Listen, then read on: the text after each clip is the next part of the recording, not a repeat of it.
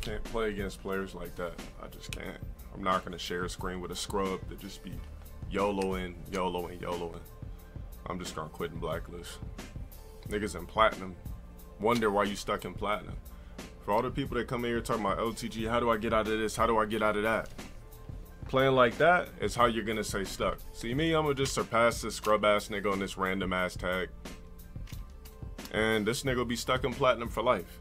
Nervous, you suck, you have no fundamentals. I don't have no patience, so I'm not gonna sit there and play a complete footsie battle against somebody stuck in platinum. I'm gonna just keep jumping, doing random shit. If you get the fake dub, I'm gonna probably rage quit and blacklist you. It's just that simple. That Sakura was horrible. And they forced me to watch the replay.